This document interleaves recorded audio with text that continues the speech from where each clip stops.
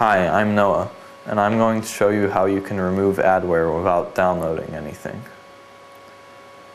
Although anti-spyware programs can often be very useful for removing adware, it is also possible to do it yourself manually, at least for certain types of it. To start removing adware, simply go to the Start menu and then to the Control panel. Once in the Control panel, search for the Add or Remove Programs icon and double-click on it. Now wait for the list of all your programs to load. This may take about a minute. Once you have the full list in front of your eyes, scan through it and see if you see any suspicious-looking programs.